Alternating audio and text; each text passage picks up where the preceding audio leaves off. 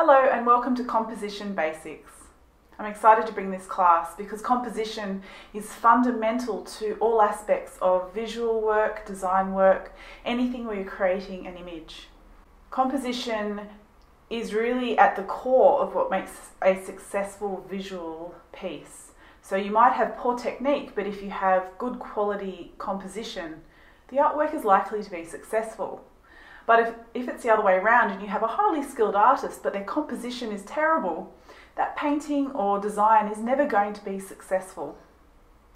So in this class we're going to explore how composition works, what it does, what the elements of composition are, and then actually how they function in the constraints of a page or a canvas, so that you can actually play around with these elements and learn how to create dynamic compositions that engage the viewer, take their eye through the image, and by doing that you maintain their attention.